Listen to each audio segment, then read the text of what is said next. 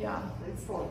Ryan, one thing I saw that you do, and y'all may have done it too, maybe I just didn't see it. One of the things I love about July 4th is putting the flags out in your neighborhood. They're so cheap. I saw, not just Ryan, I saw some other homepage agents doing that. I had plans of putting mine out, but then I got sick, so now I got to save it for, what's this? Labor Day. Labor Day. I'm not going to like that on Labor Day.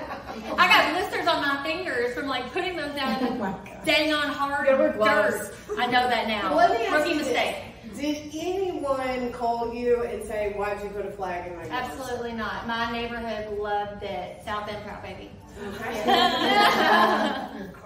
No, I did not put anything on those flags. Oh, hell no. No, I just put the flags. But like, you know, I posted on social media, and then so that post got shared to our neighborhood Facebook group, and then all of my neighbors actually helped me pick up all the flags and brought them back to me for next year. So, did they really? Yeah. Yeah. Wow. Okay, so I wouldn't have thought about that. Don't put your card on it. No.